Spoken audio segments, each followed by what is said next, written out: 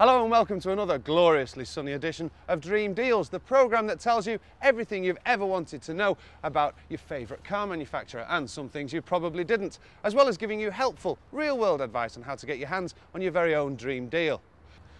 This week we're looking at a manufacturer whose name is synonymous with wealth and luxury, a manufacturer whose history is steeped in motor racing success. Who am I talking about? Well, there's a few clues. Mercedes-Benz. Gottlieb Daimler and Karl Benz were only born 60 miles apart in southern Germany. Because of their differing approach to car manufacture, it's thought the two never met, and it is a little-known fact that Daimler, generally known as the father of modern automobiles, never liked to drive, if indeed he ever learned.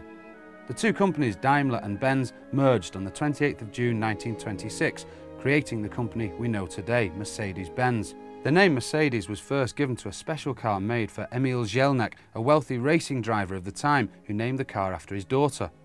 After the merger, a symbol was chosen for the combined products of DMG and Benz. The new insignia was a three-pointed star wreathed with laurel, with the words Mercedes at the top and the Benz at the bottom.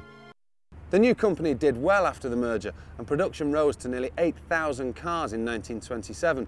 That year also saw the first two cars to sport the Mercedes-Benz badge. They were the Stuttgart and the Mannheim.